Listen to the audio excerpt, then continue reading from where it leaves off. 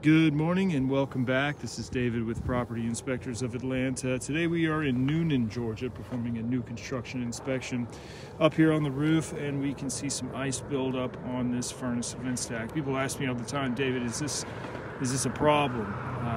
With a high efficiency unit, what it does is it recycles the combustible gas through the furnace twice to try to make it more efficient, burn less fuel.